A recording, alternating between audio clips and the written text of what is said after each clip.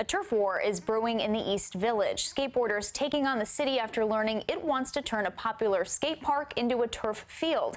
CBSN New York's John Diaz has that story.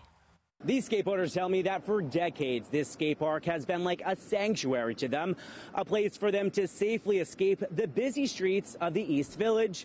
But all of that could soon change.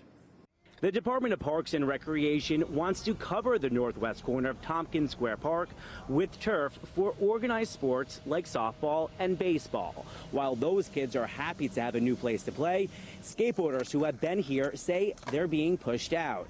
It's much more of an unofficial skate park. There are no ramps or handrails on the asphalt fields, but according to posted park rules, they're not breaking any laws by skating here.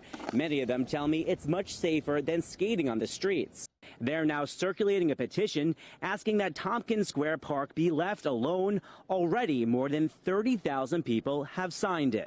It's a travesty, I mean, really, because a lot of kids who grew up skateboarding, that actually made a career out of skateboarding, came up here, and it inspires a lot of kids to actually, you know, go outside and socialize and, you know, all these things. We reached out to the Parks Department to get their side of the story. Of course, we'll let you know when we hear back. But for now, reporting here from the East Village, John Diaz, CBSN New York.